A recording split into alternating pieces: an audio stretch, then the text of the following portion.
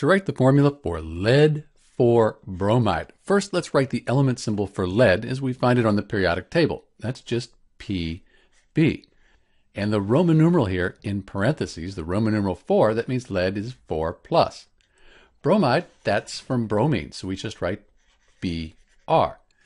Since lead is a transition metal and bromine is a nonmetal, we're going to need to consider the charge. We're going to need to make sure the charge is balanced.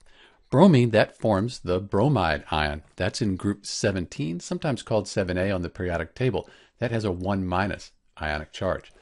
Because lead 4 bromide is neutral, it doesn't say ion after it. These charges here, they need to add up to 0. We need to have a net charge of 0.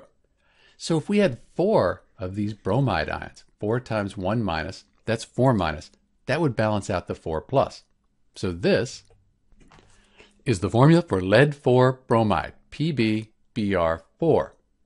If you were asked to write the name based on the formula PbBr4, you know that bromine, that'll form those bromide ions 1 minus. So the lead, it's going to have to be 4 plus, so that's why we'd write the Roman numeral, lead 4 bromide.